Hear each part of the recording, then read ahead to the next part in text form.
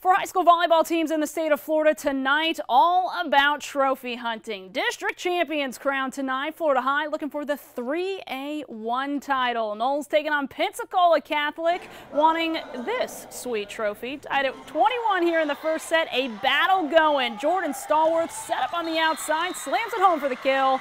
And the 22-21 lead. Crusaders not going down easy. Hannah Myers, the attack, picking up the point off the touch. It's 25-all. Jada Rhodes, she seals this one up. Crushing it for set point. 27-25 in take 4.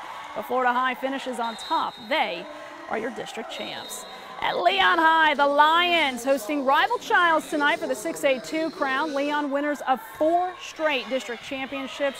Childs testing Leon early here. First set, Brooke Lent too strong on the outside. Lions lead 15-12.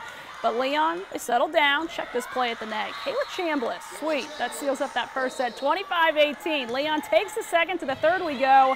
Check out Nyla Cobb, the solo block. Leon leads early, and they would lead late. Shania Cromartie crushing it. Lions take that third set, claiming the sweep in their 5th straight district title.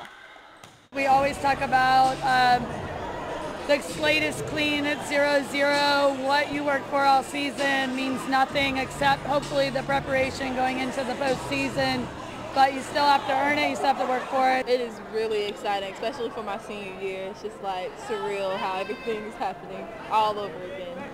A lot of other champs crowned tonight too. All those scores on WTXL.tv.